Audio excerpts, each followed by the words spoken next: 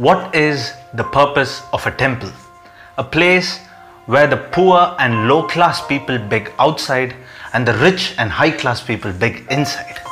Now, this is in so many ways the definition of why we go to the temple today. Now, many of you may wonder, why did I choose such a controversial topic to give as an analogy?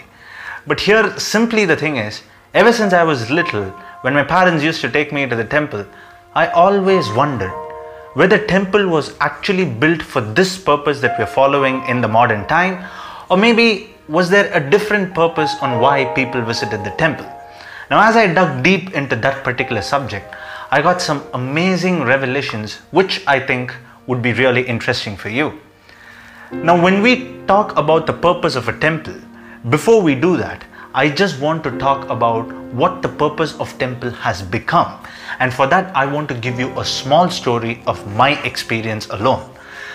Now, around a few years back, when me and my parents had gone to a certain temple, you know, in India, we seem to have a rule of you say the person's name and the star sign, and then the gentleman who's standing next to the deity says something in repetition, and that is considered to be some sort of auspiciousness.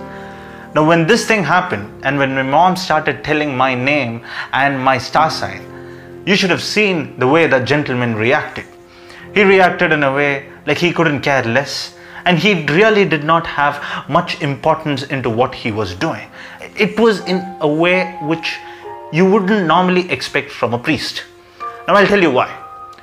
The definition of a priest, as per ancient Indian scriptures, is someone who is well versed in Vedas, someone who is well versed in the Upanishads, and most importantly, someone who is well versed in the Bhagavad Gita and so many other Indian scriptures. Only such a person qualifies to become a priest, not someone who has some sort of hairstyle, and not someone who drapes a white cloth around their body and chants a few mantras. You see, in so many ways, modern temple has started to get, a negative reputation in the eyes of certain learned scholars or intellectuals, mainly because we forget the purpose of why a temple was built at all. Now, when we take a look at why we visit the temple, there is only one simple reason. We buy a ticket and we stand in a long queue. And once we finally get to see a particular deity, what do we ask for? Honestly, just pause the video 1 second and ask yourself, what do you ask for when you see an idol of God? The first thing many of us ask is, I hope I get a 5,000 rupee increase in my salary next month. Maybe I pass on all my exams. Maybe I want to rank number 1 in my 12th boards, and so many other such things, which in one line can be defined as asking for your material aspirations. Now, when you go to a holy place as a temple and ask for your material aspirations, then what is the point of going to a temple? And I'm not asking this. The Bhagavad Gita asks this. If you are going into a temple, coming from a materially unsatisfied universe which is outside, and you're coming into a holy place and you're asking the same thing, then what is the value of a temple being constructed? Now, from here is where things start to get a little different when you dig a little deep into history. Now, when we focus on why a temple was built, it was built with the sole purpose of making you realize yourself. Because the world outside a temple is filled with so many emotions, is filled with so many goods and bads, and you don't know how things are going to change in an everyday life. The sole purpose of a temple is to gather people from all emotions, all walks of life, regardless of their differences or the situations that they are personally facing in their life, to give them a quiet place. Because not everybody could afford a quiet place, a place of peace where they can just think. And before I go further, again, I want you to just pause the video and just think. We are all busy people, right? We are all busy people in modern times. But again, we do have some sort of free time. How many of you guys have 5 minutes a day to just sit idle? Just sit idle, not do anything. Just close your eyes and think. How many of us do that? I can bet you can count in one hand how many people do that. And I'm not talking about any sort of restrictions of going through your phone or talking to somebody, but just you and yourself just closing your eyes and sitting in one place. We don't do that, right? That is the very purpose on why a temple was built.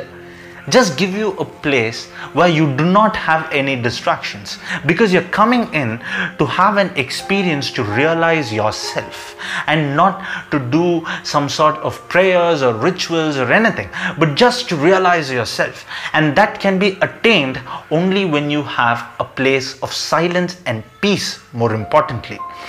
Now, when we take a look back years, so many years back in our rich culture that this country possesses, we would see that in temples they taught the art of Vedas, which basically is knowing how to live your life.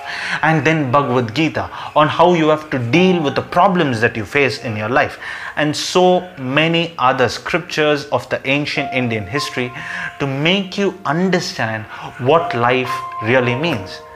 But now, just take a stark contrast on how we are today. A silent place.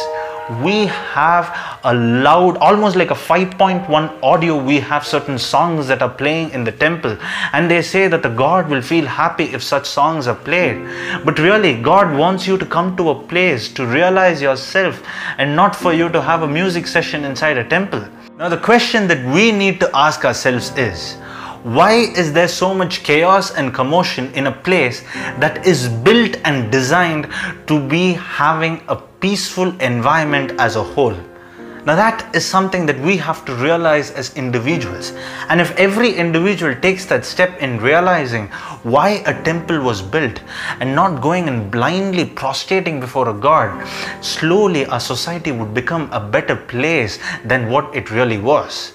So, when we go into a temple, I again repeat something that I asked at the start. What is the purpose of you visiting the temple?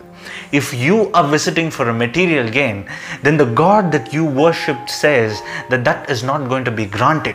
But if you worship to understand what is the realization of yourself, then such a wish will always be granted, because when you realize, you see the truth.